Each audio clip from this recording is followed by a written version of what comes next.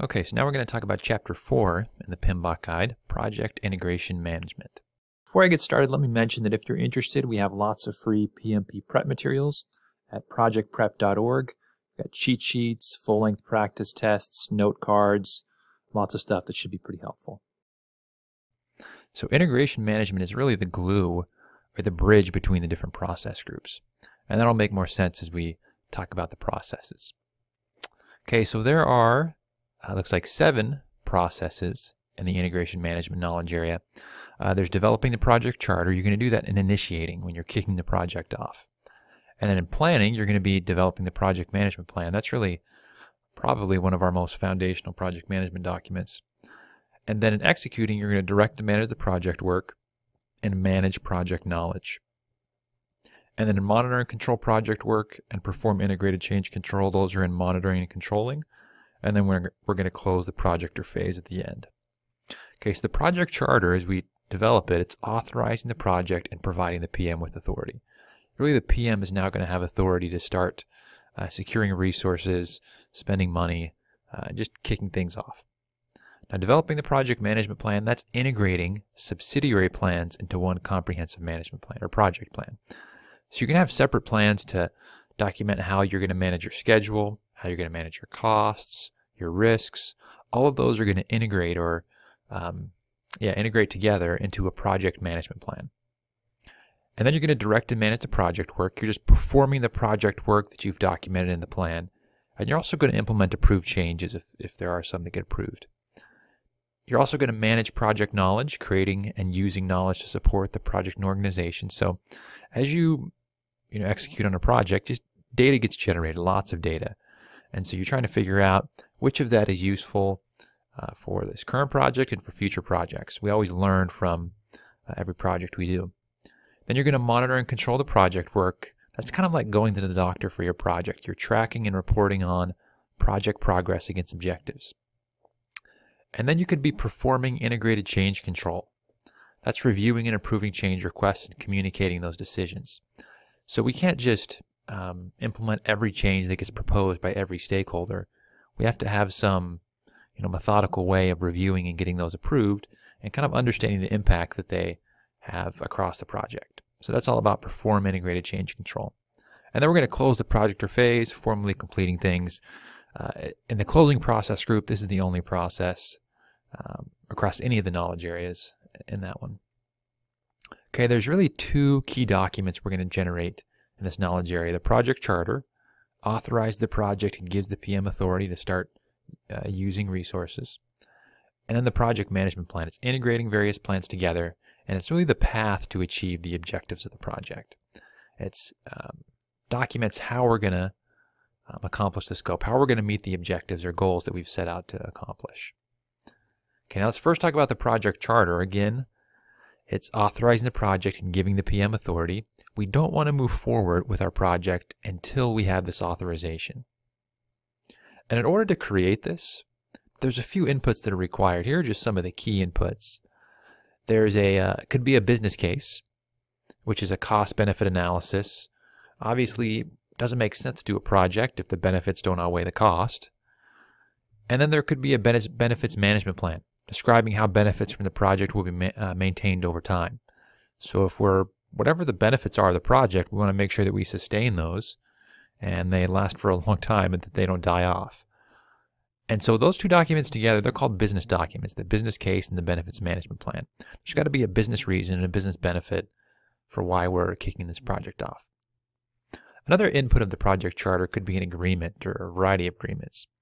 So it could be things like a written contract, a verbal agreement, or an email. Anything that could be a basis for getting a project started. It's not official authorization. That's what a project charter is. But these kind of agreements, whether it's just a handshake or an email from a boss telling us to get started on a project, those are key inputs to a project charter. But a project charter is still critical. We've got to have somebody signing off saying we can actually move forward with the work. Here's an example of a simple business case. This is really simple for a factory automation project. So before we start, this is going to be useful information. A $500,000 project to add automation in our factory could cut labor costs by $1.2 million annually.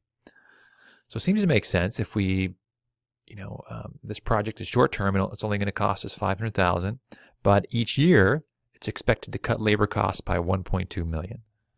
Seems like it makes sense. Now, we want to compare that benefit and cost to some other projects on occasion if we're kind of trying to decide between several different project options, but this business case is going to help us determine if this is a project that we should move forward with. So the business case, again, is going to be an input, or could be an input, to the project charter, the development of that. Here's an example of an agreement. We also said this could be an input to the project charter process. So we maybe just get an email from our boss saying, let's get started on this project right away to remodel the entrance to our store, and I'm willing to approve so much to get it accomplished. That's great to have it in an email. It's important, though, to have a charter that you've also got developed and they get signed off on. That really makes everything official. Okay, so after we've developed the project charter, in planning, we're going to work on our project management plan. It's really the central project document. It shows you how the project is going to get completed, and it's progressively elaborated. If you recall, what that means is that we're going to add detail to the plan over time. We're not going to know everything at the start of the project. So we elaborate or continue to develop it. And it should be consistent with a program plan or a portfolio plan if that exists. Remember, if we're working on a project underneath a program or a portfolio, we want to make sure we align upwards. So the project management plan is really going to look at everything. Cost, schedule, scope, human resources, communications, risks. It's looking at all of those things. And if you recall, it's kind of a comprehensive plan that includes a bunch of subsidiary plans underneath it. So here's showing you on the left everything in the project management plan. And notice that and this is at least the way I remember it, anything that ends with plan or baseline is in the project management plan. So the cost baseline, the scope baseline, and also the quality management plan, the schedule management plan. All of those things become inputs to the project management plan. They're part of the project management plan. And if you look at the things on the right, obviously they don't end in plan or baseline, so they're not part of the project management plan. That's the way that I remember it. Now here's how we use the plan and develop it over the course of the project. In planning, we obviously create it. In executing, we're completing the work in the plan. And then in monitoring and controlling, we're comparing our plan against what actually happened. We want to see how things are going. Remember, monitoring and controlling is kind of like going to the doctor. Okay, so now that we've talked about the project charter and the project management plan, another important concept in this chapter is change management. So oftentimes on projects, things don't go as planned, so we have to make adjustments to it, but we have to manage those changes in a methodical way. So integrated change control is managing changes to deliverables, project documents, and etc. And it's called integrated because you're thinking about, even though it may be a small change, you want to think about it in an integrated way. You want to think, how is this change, even if it's small, going to affect other areas of my project? Integrated change control. So change can be conducted at any time during a project, and changes can be requested by any stakeholder. It doesn't mean that all of them are going to get approved. It just can be requested by anyone. They must be written. They can't just be verbal. You want to make sure you're carefully writing down and tracking changes in a spreadsheet or something. It should also include estimated time and cost impacts.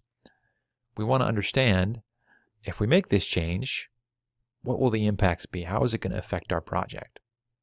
And only approved changes should go into a revised baseline. And we're going to talk what a baseline is. Basically an approved plan, a baseline, what we're going to measure ourselves against as we start executing on the project. So here's an example of integrated change control. Remember, it's allowing changes to be considered in the context of the overall project plans. So here's an example. If we change the flooring material on a construction project after we're already moving forward, and we've maybe already put some floor down, do we need to change the paint color? It's a good question. If we change the flooring material, there may be impacts beyond just the floor itself. We may have to think about, do we need to change the paint color of the wall to match that flooring material? That's thinking about a change in an integrated way. And here's to take it a step further. If we change the paint color, do we need to change the appliances? Maybe we were picking our appliance is based on the color of the walls that we were planning to paint. That would be integrated change control, thinking about an individual change in the context of the overall project plans. So as we conduct change management, we're going to be tracking changes in a change log. And this is just a simple example of it.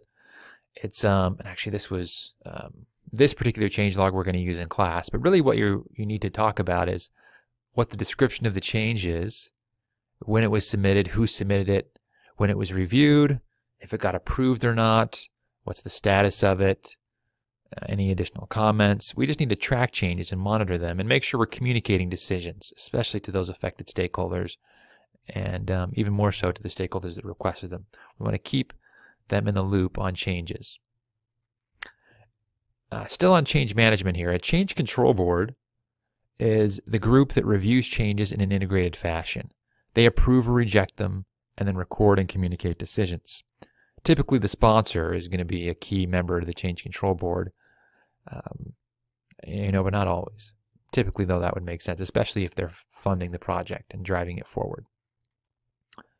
Now, one thing that we need to talk about is to distinguish between change control or change management and configuration control. So change control is changes to documents, deliverables, or baselines of the project. They're project-related changes.